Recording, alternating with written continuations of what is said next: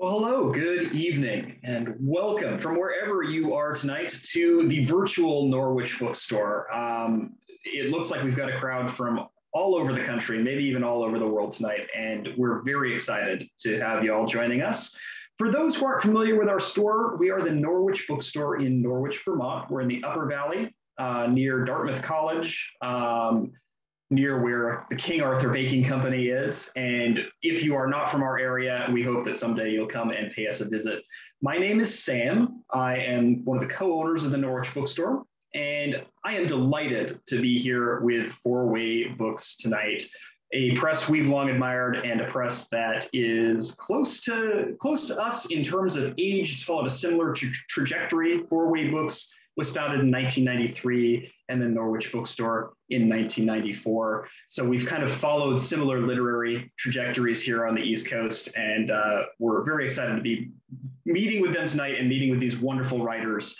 Before we get started, a couple of announcements. First of all, we have books from all three of these great writers available tonight via our website. Some of you have already purchased your books. Thank you very much. We've been sending books all over the country, and we're delighted to do so. If you would like to purchase copies of any of these authors' new recent books, please go ahead and pick them up. I'm going to drop links in the chat after we get started. You can order from the Norwich Bookstore. We can ship anywhere in the country. If you're here in the Upper Valley, we can make those books available for pickup for you. So thank you. We appreciate it. Your purchase supports independent presses. It supports these authors, and it supports the Norwich Bookstore, and we are grateful. Now, tonight, we are going to read in alphabetical order by last name, we decided, so I will introduce each author as they come up. Each author will read. We'll go for about 45 minutes to an hour, somewhere in there. And then anytime we have left over, we will answer some questions as well. So if you have questions, you can drop them in the Q&A or in the chat. And at the end of the event, we'll get to as many as we can. Now, if you enjoy this event and want to know more about what's going on at the Norwich Bookstore, we host a large selection of author events throughout the year. Most of them right now are virtual. Many of them are free and open to the public. There's sure to be something else that you will enjoy. So check it out. Our website is norwichbookstore.com. I'll put that in the chat. You can also follow us on social media. We're at Norwich Bookstore on most major platforms. You can sign up for our email newsletter. And no matter where you're coming from, we hope that you will follow along with us and join us for another author event. Now, again, tonight we are here with Four Way Books. They are a literary publisher based in New York City. They are a nonprofit publisher. They started in 1993. And since then, they've been putting out about 16 to 18 books a year, a mixture of established, really well-known authors and new voices. And many of those new voices, if you look it up, have become the established voices of a few years down the road, have been award winners, have been widely anthologized. They do really incredible work, and I think we'll see that reflected in tonight's reading.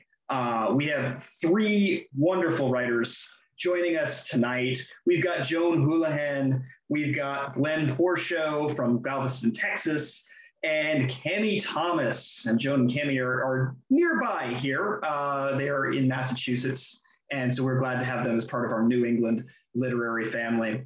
And now, without further ado, I'm going to get this show on the road. We are going to kick it off with Massachusetts poet Joan Houlihan. Her new collection, It Isn't a Ghost If It Lives in Your Chest, is a collection that reflects on the persistence of loss and explores the accidental ruptures of trauma that allow re-entry into our world. It considers haunting encounters, those ruptures through which what is gone comes back, with the underlying premise that nothing ever truly goes away. The new collection, again, is It Isn't a Ghost If It Lives in Your Chest. Joan Houlihan is here to read with us. Please, from wherever you are, join me in giving her a warm welcome. Thank you, Joan. Take it away. Thanks, Sam. Hi, everybody out there somewhere. I'm going to share my screen because Zoom allows you to, and I've always wanted the words to take center stage in reading. So this is my opportunity to do that.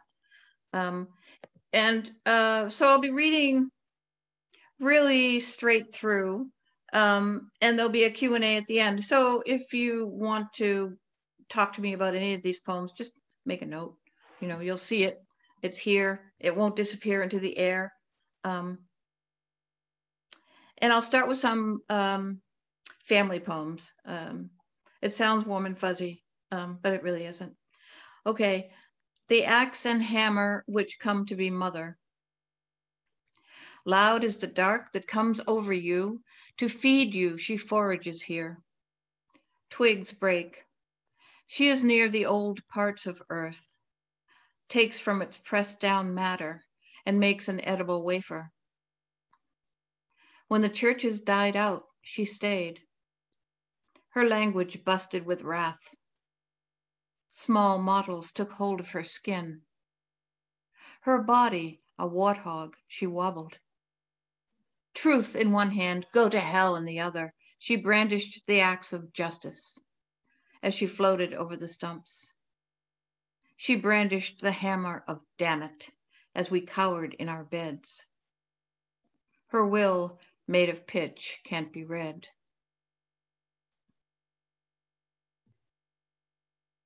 The cartwheel. The sun has gone in. The world is feeding. Cooing dove, cooing owl. In the cooling light, I am strange to them. Every night I am carried to bed, light as unbaled hay. Every day, at the root of the elm, my child's seat waits in weeds. Chokewort, blackmouth, bristleboar. Cloud bales load to the sky. Arms and legs, I am spokes on a lawn, fresh cut. Which way am I turning? Which way am I facing? Ground, sky, ground.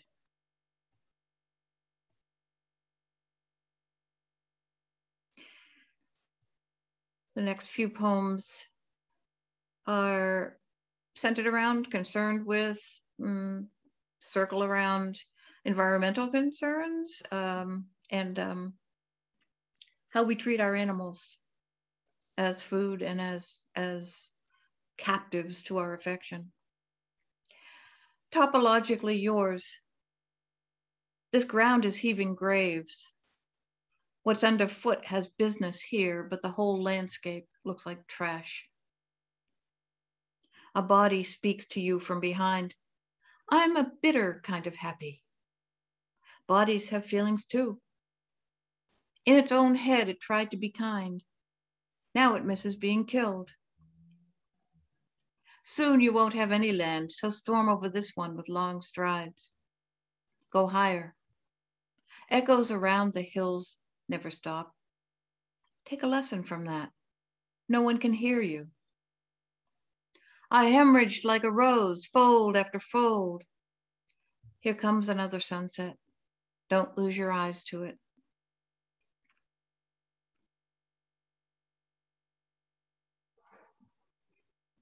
Blind trust. In the nod of a cow, stiff-legged, as she leaps in the paddock, drops to her knees, then back to roll on new grass.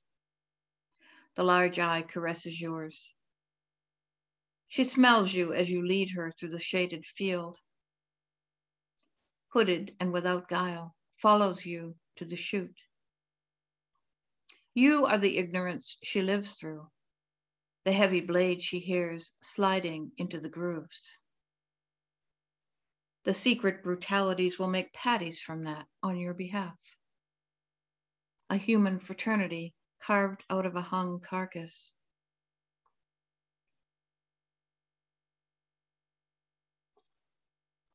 The damaged parrot. Slow as a child, unused to being out, she moved through worlds of trees and grass, fell asleep in the sun while the other birds played, woke in the dark and expelled her owner's words. Oh, snap, crap, baby want a bitch slap. Felt herself to be green, but never knew her head was red. Worked on finding food at night so no one could see. Peeling bark off trees, pecking at leaves. Got the hang of seeds, went with the gang to neighborhood feeders, finally fitting in. Tomorrow she will come again, and dawdling, stand large among the chickadees, finally free of speech.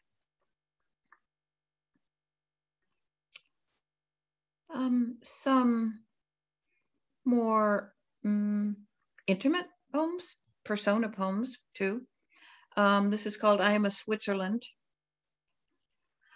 Father created an Alp for me. He called it Paterhorn. It came out in the shape of a sugar cone, the top silvery white.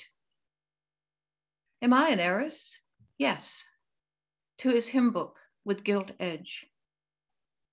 To his Bibles pressed to death pansies and moth. To these brass cufflinks and trouser hangers. To this sprung eros in my damask. What pink flesh you have, he'd observe, as he stuffed an apple into a pig head and served it with both eyes open. He worked his own eyes from behind, a large contraption moving room to room, made like an icon by looking. Born into his country, I master him. My eyes, hands, and ears triumph. In winter, my Alp is powdered with father, his head a silvery cloud.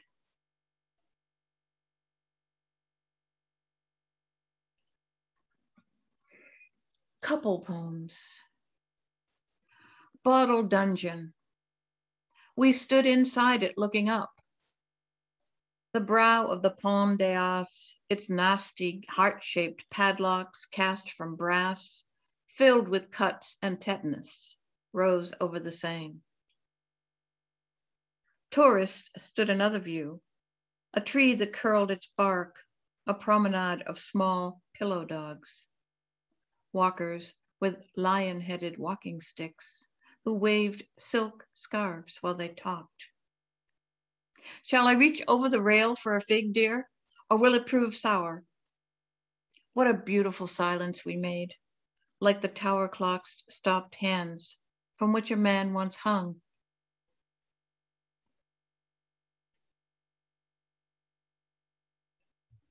Account of a route. Rising improbable in pajamas, out at the elbows, ripped at the knees, mum to the bone, mouth ready.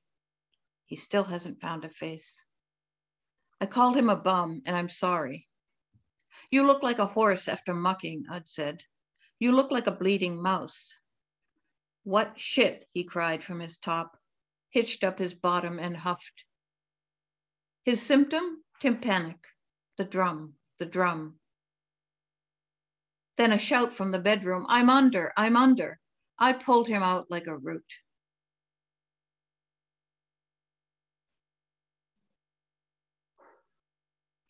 We set his place as before, the chair with arms for status, the wedding china, white and gold. Geranium in the middle bowed. Billy's voice on the phonograph cracked.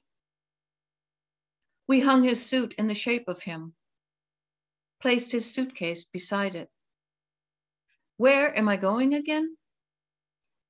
Outside his tools lay rusted, reinventions of himself, a hazardous waste between mice and sky we had to pay to get rid of.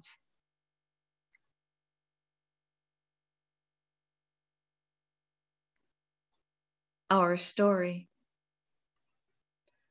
I treat animal memory as the foundation of identity, and you, precious gelding, coat stroked to transparency, I see through your rampage, your lively horse laugh.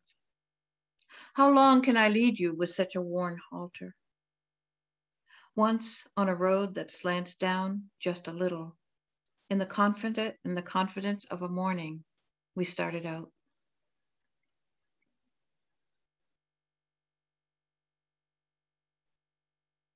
Corpus glorification.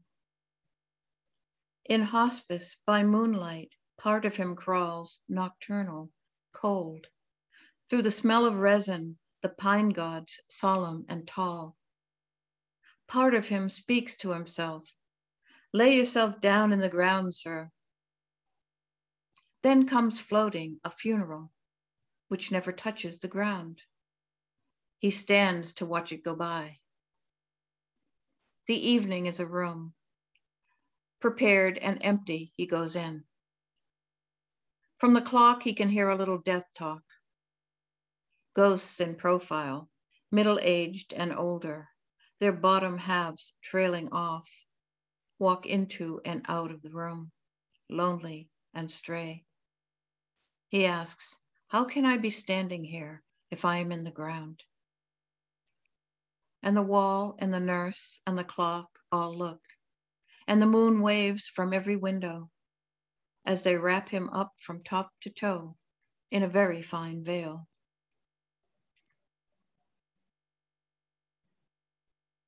Custom. You on your last day bled like a sunset spread bright, a red rag over clouds. I touch the past like a chair. From custom I burn a candle. I have not found your face.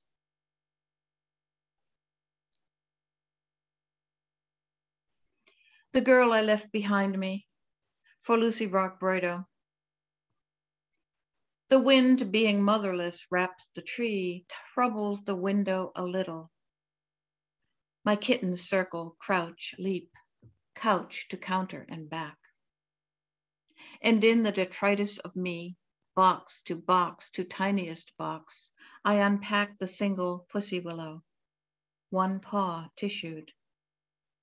In that velvet dark I moved through, lit low in spite of others, heat enough for me, enough for others to refrain from. I rubbed the amber leaf light from my last Christmas tree. Take to the tub and marble surround to worship the waters. Take to the bed heaped high and deep, my appetite caged and cruelly tamed. Who will make me safe?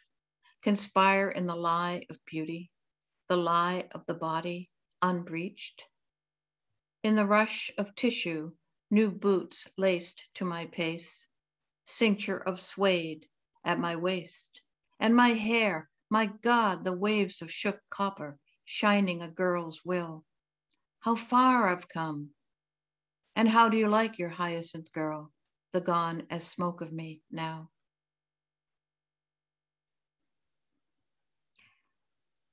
And the last poem is called My Left Hand. Thanks everyone for listening and watching and looking at the poems. I want to stop thinking about where it goes, about when it will come back. I don't need you, I hiss to the dark. My right hand finds it, touches it. They have a language, a birthplace together. In the morning, I'm shown the mirror. I see it reflected and cry with relief. It comes to my face to wipe the tears.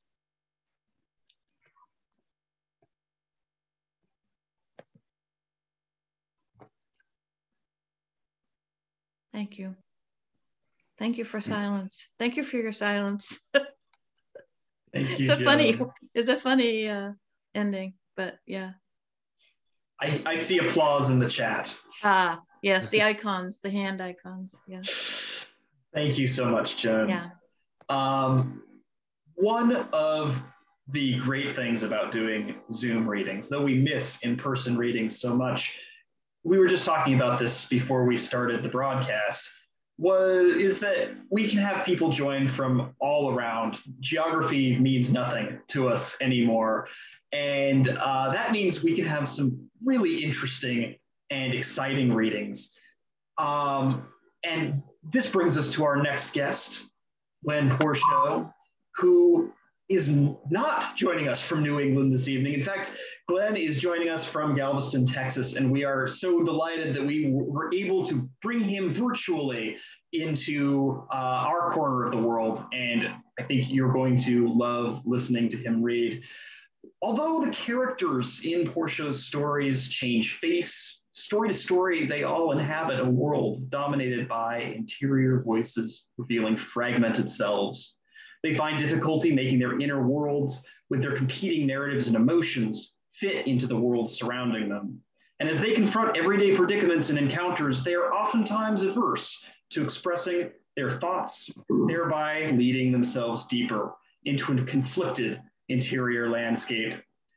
Glen Pourciau's new collection is Getaway, out now from Four Way Books, and we are delighted to have him here to read from it. Glen Pourciau, thank you for being here. Take it away. Thank you for having me. It's good to be heard.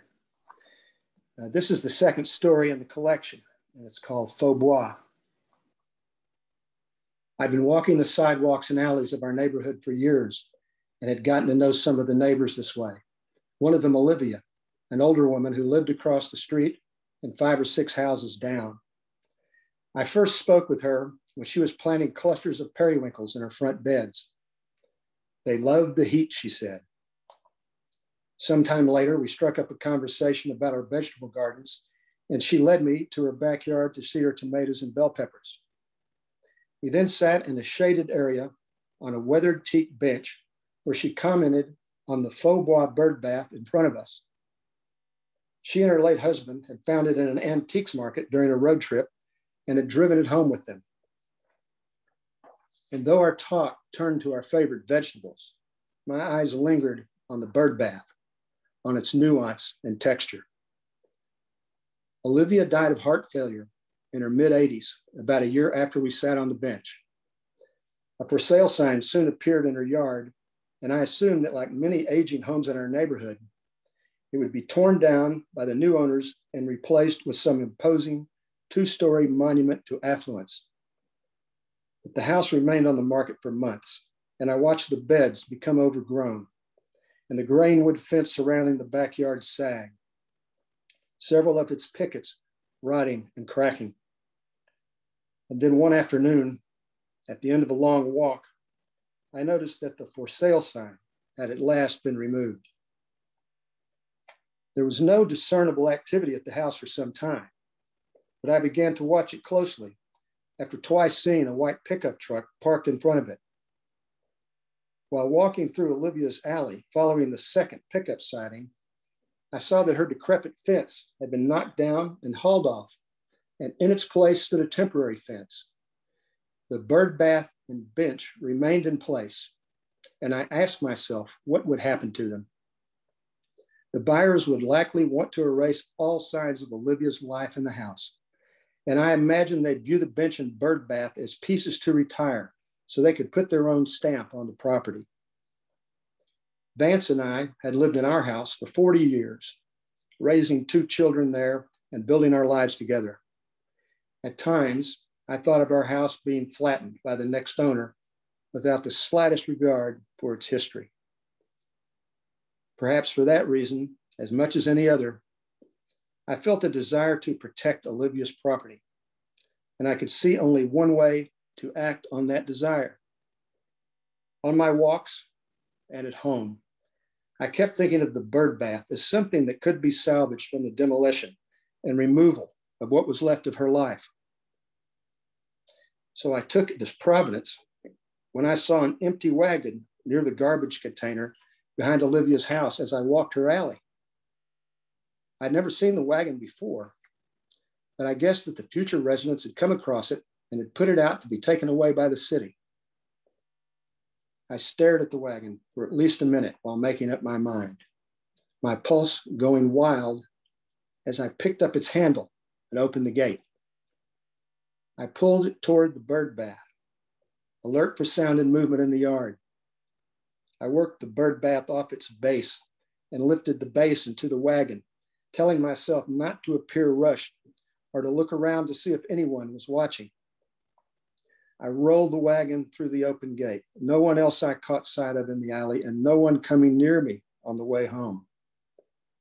I hid the base between our fence and the back of our garage, and then drove our SUV to the alley to pick up the rest of the bird bath. I barely had enough strength to heave it over the bumper. The whole thing went off without any problem that I was aware of, though someone could have been watching from a window. I didn't tell Vance, unsure how to justify myself to him. I had a sense of accomplishment that I'd saved the bird bath and wagon, and they were now mine. But in the heat of the transfer, I hadn't considered what I'd do with the bird bath when I got it home. I tried to put it in a mental box until a solution occurred to me, yet its presence nagged at my thoughts, along with the worry that I could have been seen taking it. Other reasons to worry emerged. I learned from a neighbor that Olivia's son, Newt, had bought her house. He was not going to tear it down, but renovate it and move in with his new wife. Newt, I feared, had to be familiar with the bird bath. He may have commented to his wife on the bird bath's disappearance and speculated that a workman had taken it, lamenting that he'd been deprived of this memory of his mother and father. My mind ran through the possibilities, and various storylines unfurled to me in the middle of the night, beyond my control. And if I took encountering the wagon as some sort of providence, how should I interpret the circumstance that Newt's daughter, Charlotte, and her family moved into the house directly across the street from ours? She had a husband who was a lawyer and 2 young children, all of whom seemed delightful when I introduced myself to them. They too might recognize the bird bath if they saw it. And I thought it dangerous to fabricate a story that Olivia had given it to me when Newt could know for a fact that it had stood in her backyard for a long time after her death. Perhaps to compensate for my fear of what they might eventually think of me, I grew friendly with them, speaking with Charlotte and her son and daughter if they happened to be playing in the yard when I passed by. I don't know what got into me as I look back on it, but I started to think of Charlotte's kids playing with the wagon. They liked to spend time together outside, and seeing them from a window on a cool weekend morning, I went out to the garage and uncovered the wagon from under a pile of stuff and pulled it across the street and up their driveway. Charlotte and her kids seemed to love the wagon at once, and it became part of their play routine. They all waved at me and thanked me when I left. And for a while, I felt good seeing them at the wagon, a gift assuaging somewhat my uneasiness about the bird bath. My feelings changed course as Newt took to showing up regularly at his house to check on its progress. He might know the wagon on sight and ask where they'd gotten it. And I imagined them pointing toward our house and Newt squinting in my direction, the missing bird bath rising from his memory. Click, click, click. If Charlotte suspected me of anything, I couldn't tell it. They were friendlier to me than ever, so friendly that I could see it as a natural development that they would come over for a visit and the kids would spill out the back door to play in the yard, their mother joining them and just happening to catch a glimpse of the faux bois bird bath behind the garage. Maybe she'd think nothing of it at the time, but slowly it could come to seem familiar. And she could ask Newt to refresh her on what Olivia's bird bath had looked like. As I continued to picture Charlotte and her kids in my backyard, the thought that I'd given them the wagon unsettled me for many weeks. Had I intended at some level to expose myself? Did I want them to discover the bird bath, which could lead to a confrontation and confession to Newt? As soon as Newt and his wife moved into the renovated house, I couldn't doubt that they'd all begin to spend extra time together. And a couple of times I saw the kids pulling their wagon down the sidewalk to Newt's. I repeatedly imagined that they'd connected the wagon with the bird bath and were discussing possibilities that inevitably led to me. It became more difficult for me to put my fears aside. And I came to a realization that I could not rest unless I returned the bird bath.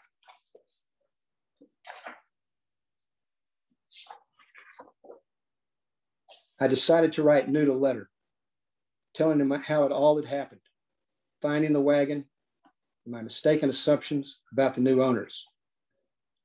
I asked our yard crew to load the bird bath in their truck and deliver it to Newt's house, place it in the side yard, and put the envelope containing the letter under his front mat. They agreed to make the delivery, and I waited to hear something from Newt. Within a week, I received a handwritten note in which he assured me that no harm had been done, and there was no reason for me to be concerned. We'd all done things we regretted in our lives, he said, and I felt relieved reading his note. A month later, someone in the neighborhood threw a party that we and many other neighbors were invited to, including Newt and his wife. He had a slight reaction when I introduced myself, his mouth coming open, and I'm sure I blushed as I identified myself as the bird bath lifter. But once he spoke, he couldn't have been more gracious and forgiving. And I said how grateful I was that he hadn't reacted with anger. I didn't tell him how miserable I'd been, preferring not to overdo it. I was nervous facing him and kept my talk with him brief. I went on my way, a fear slowly taking hold that Newt might say something about the bird bath to Vance, who would have been put in the awkward position of asking Newt to explain what I'd done. Another worry was that Newt might not only tell the story to Vance, but repeat it in the days ahead to our neighbors. He might come to see it as oddly amusing, especially if he learned that Vance hadn't heard it. And he'd probably include the part about giving Charlotte's kids the wagon. When we got home, I told Vance. I couldn't stand not to anymore. The story rattled him, and he had trouble sleeping. You can't do things like that, he said. You can't know who will hear about it. I began to take my walks less frequently, but when I did, I studied the faces of neighbors I passed to see if I could detect judgment in their gazes. Vance asked why I'd cut down on my walks and why I sometimes drove to other neighborhoods to take them. I answered that my body was growing old and tired and I wanted to see different surroundings, which opened the door to another subject. Our daughter, Sarah, and her husband had recently moved to a new home in a city 4 hours south on the interstate. I suggested to Vance that we look for a house there so we could be closer to her.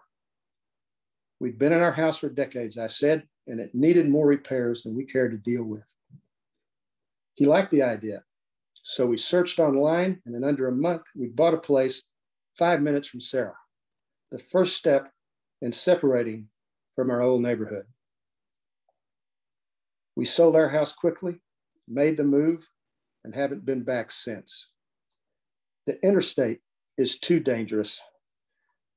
Loaded with 18-wheelers thundering forward at high speeds, swerving as they change lanes, as if threatening retribution to anyone intruding on their territory. We'd rather see new places or stay where we are than return. Though my mind does drift back to the bird bath and the question of who's heard the story and who might occasionally be telling it. I've tried to make a clean breast of it in these pages, but I now have misgivings about letting anyone else see them. Yet, concealing my account won't help resolve the episode, which still lingers inside me, like an itch that I can never quite reach.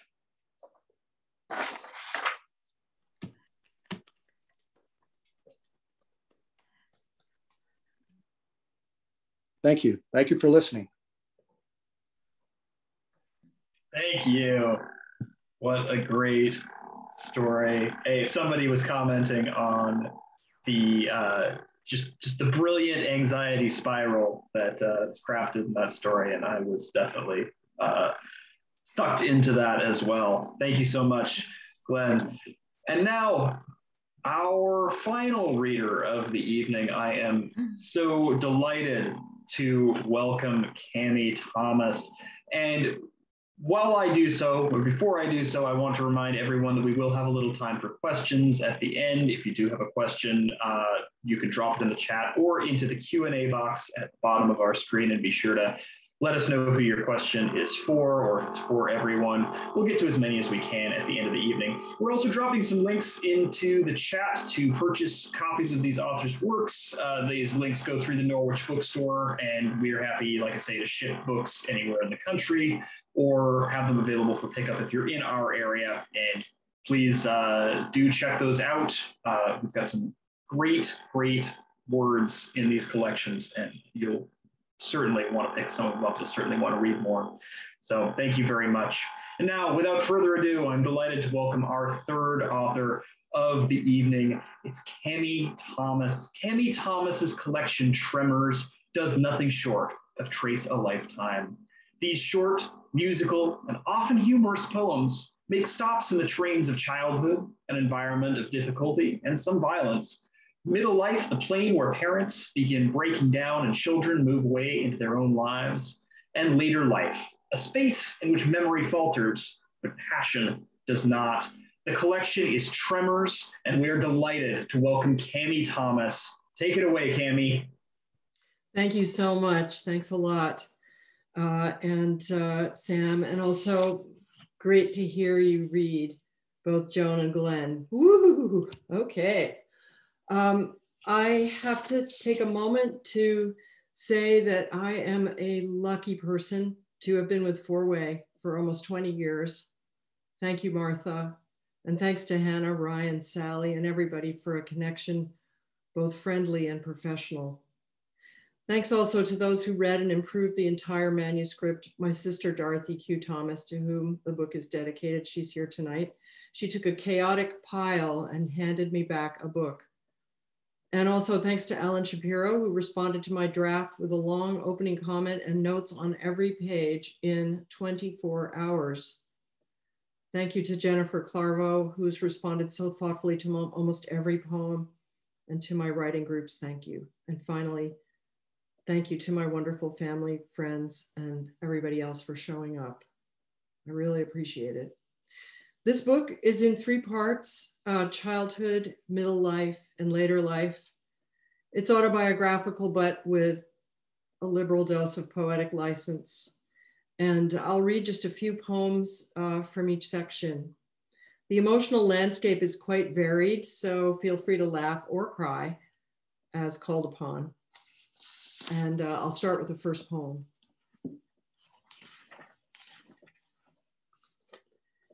Mum. Out in the world, our smiles look perfect.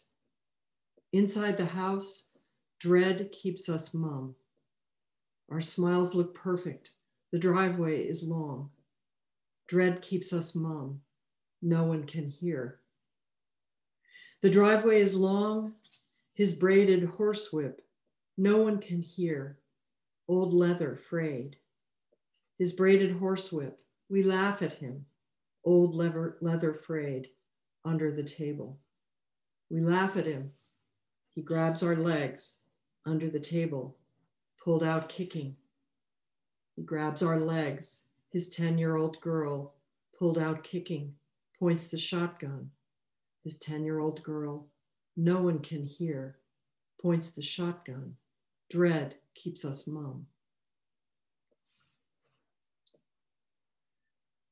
The eye of the malign. The eye of the malign is a cold blue eye that stares from the heart of every scene. It laughs when you cry and cries when you laugh, like no other eye that's ever been.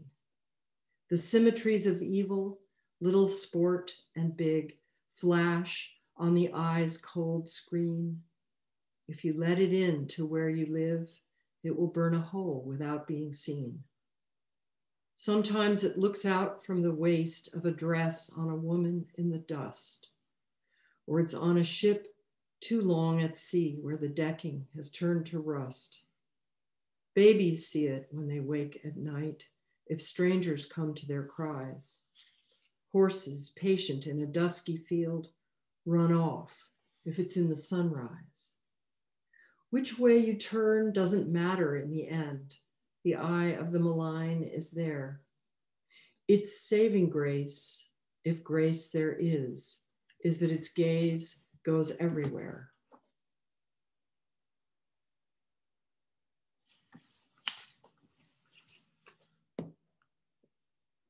The Thing from Another World.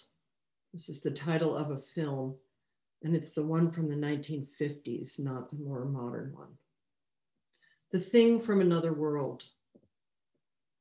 My brother kept a sword by his bed after he saw The Thing from Another World, a huge humanoid space creature frozen under the ice. Thawed by Arctic scientists, the creature broke out of the lab, tried to kill everyone. Jim said a man could crawl into our bedroom from the porch roof, so he lay awake in the next bed, ready to draw his sword. The creature had swiped a paw off a husky. Under bright lights, the paw twisted and scraped. One night, woken by a noise, Jim pulled his sword from the scabbard, snuck into the hall. Lost in the dark, determined to save us, he turned, something rising in his throat, a piercing animal scream. Our father appeared in the dark. "What are you?" he said, "a scared little girl?" But Jim knew the creature was still there, clung to his heavy sword. It wasn't easy, frozen under the ice.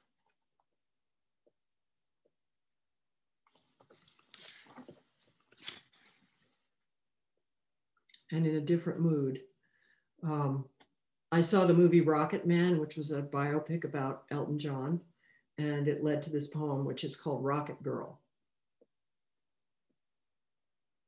I frayed my mother's temper, ran around, disobeyed, saw myself a glorious boy, tall, wild, and mild. Sometimes had to be shoved into a dress, cried pitifully. Featherless robin, fallen, I made a cotton nest in the bathroom sink, tried to feed it worms, but in the night it vanished. Maybe the cat. I was stoic. Forbidden inside on summer days, ran down green roads to lilac land, sweet perfume, purple and white, made me dizzy. Lost on winding paths, waving a wooden sword, locked my mother in tangled branches, made her beg to be let out. So that's a few from childhood. I'm going to move now to a few from middle life. The first one is called Chilling Kills. I'm a killer from my living room among my lovely things. A killer swimming in a cool pool, trying not to hurt anyone. Under my own tall trees, a killer. Everything about me kills, even in my everyday shoes, even in my cool pool. In my living room, I take it as a given. Nothing wicked comes. Mowers mowing. I vacuum dust away, while somehow killing. I take it as a given, how clean we keep it. How wicked these chilling kills of people I don't see because I'm vacuuming. How clean we keep it, my America. How free of weeds.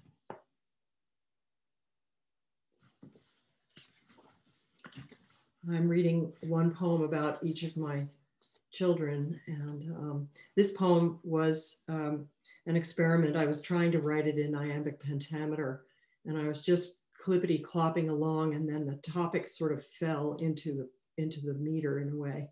So anyway, I hope you can hear that. And the name of the poem is This Moving Ship, Our Life.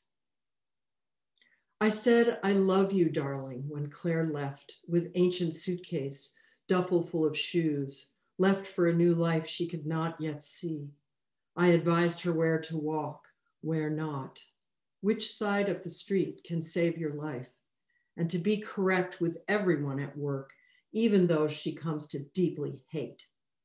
She nodded patiently, swung one leg over the other, tucked her heavy hair behind her ears, and watched the ticket window as we waited for the train. She leaned her head on my arm. Where else could she have gone? Where else could I? Was there another way to walk back to my car without imagining the unspeakable things that happen every day? When someone sat down next to her, would she pretend to read or fall asleep, head inclining toward some other shoulder?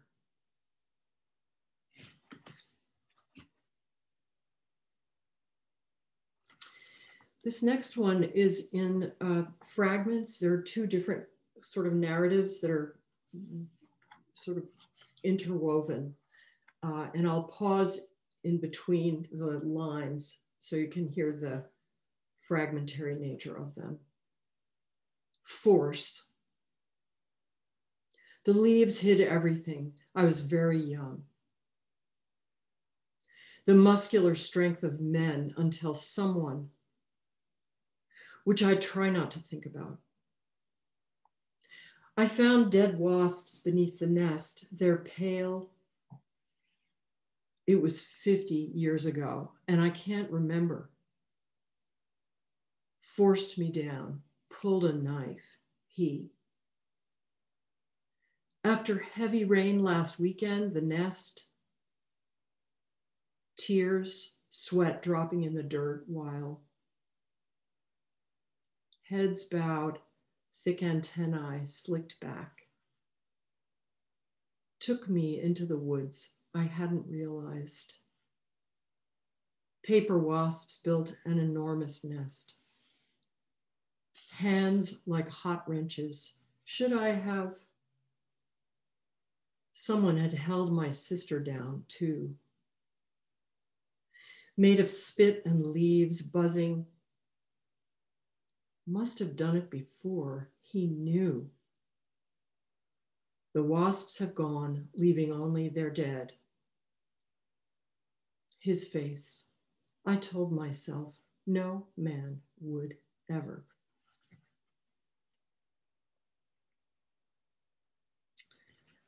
And again, in a very different mood and a very different man.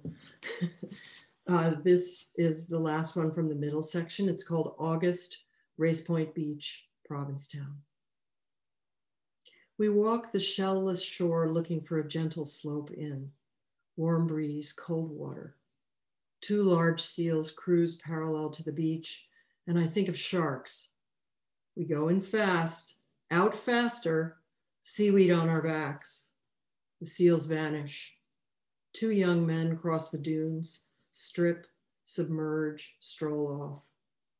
Whaleboat on the horizon. No spouts, round blue sky, half moon. We walk companionably, noticing each other's bodies. Today, my hip isn't aching. The bugs aren't biting him. Down the beach, two currents meet uneasily on a sandbar, rippling in an extended line. 33 years with almost no fighting. He hands me a skipping stone.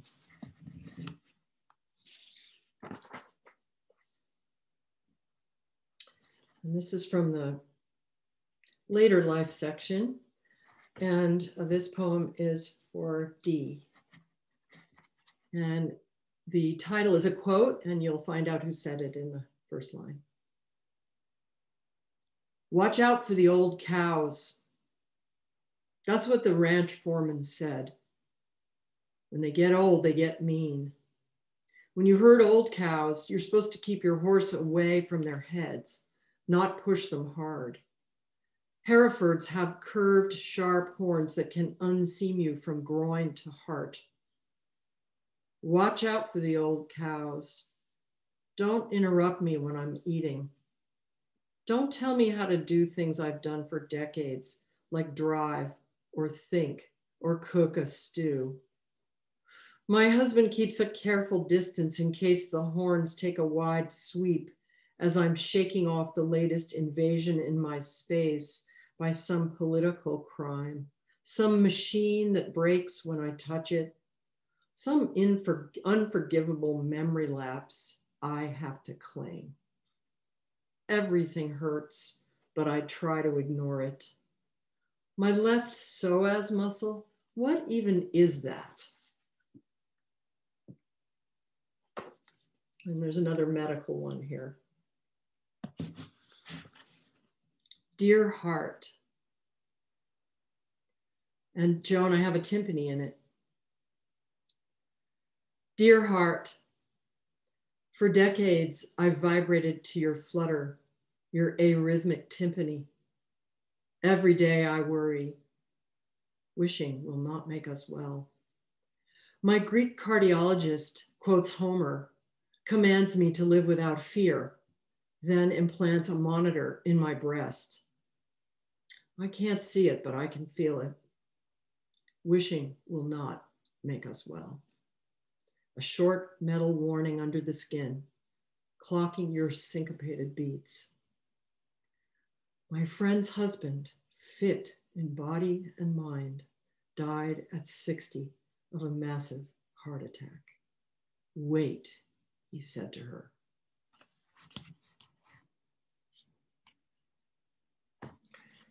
And then just two more, and they are pandemic poems, which you can tell because this is the title of the first one, In the Fourth Month of the Pandemic. Up comes the huge tufted head, cocked to the side. She seems to stare at me from the top of the pine tree, round yellow eyes with thick brows, broad honey-colored chest. Eases out a wing, ducks her head under, rhythmically cleaning. I want to stay until dusk, watch her lethal, silent descent on prey in the field next door. Everything must still look okay through her eyes. Small me far below, pulling up my mask in the carless street.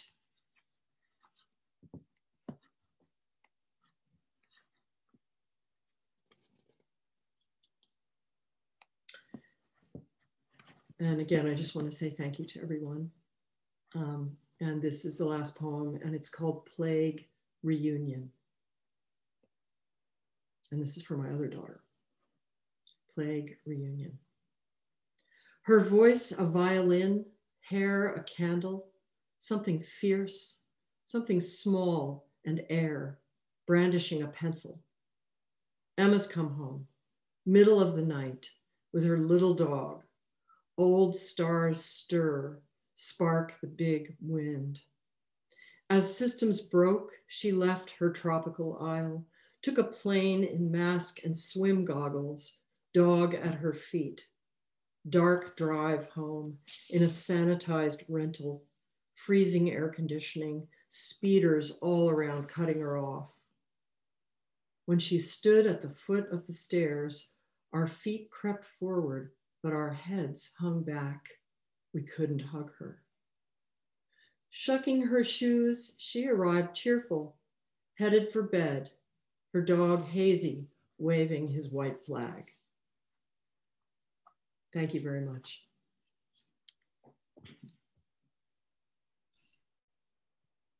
Thank you, Cammy. So much applause in the chat.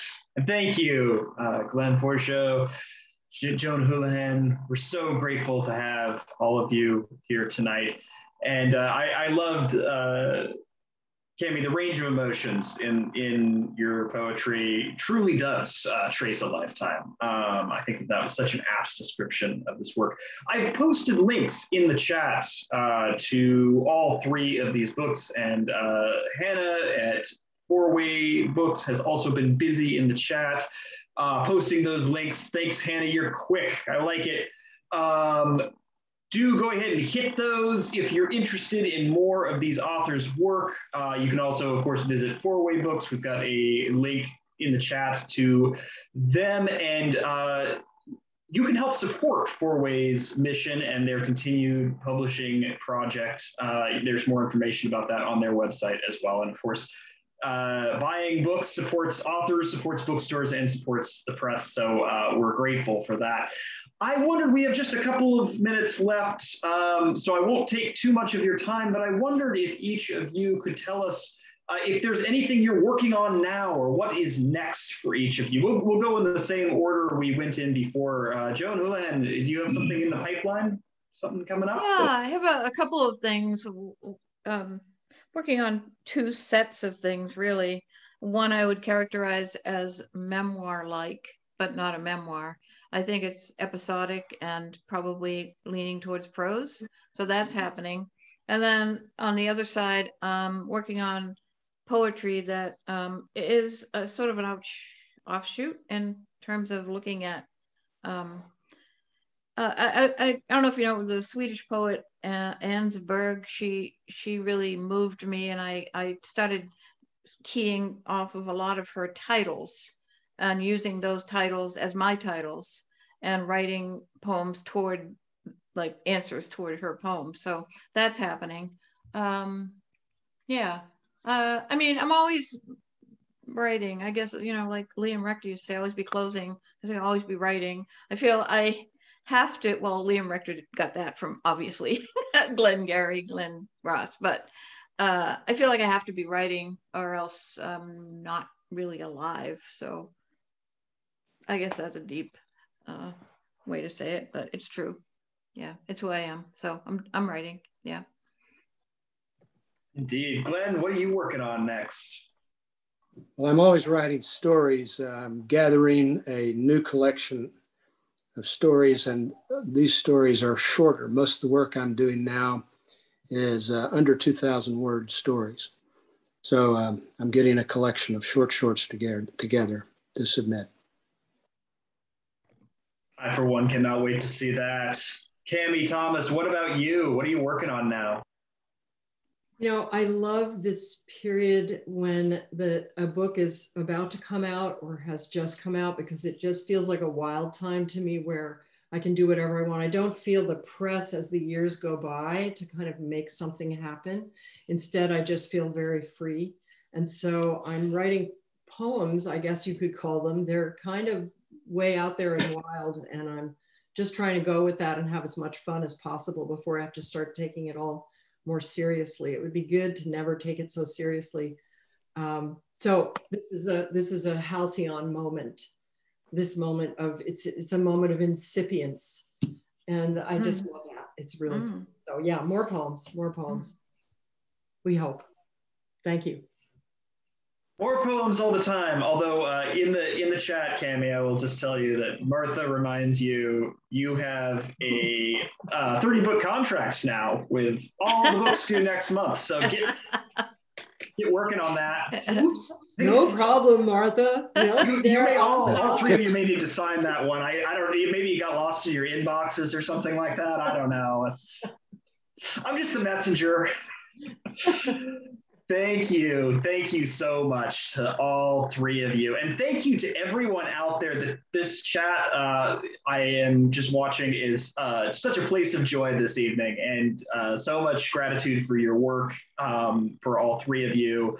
Love for this for this writing, for this storytelling, and for the ways that it brings us together, even over Zoom, which, you know, like we said before, is nice in its own way because it allows us all to be together from disparate places.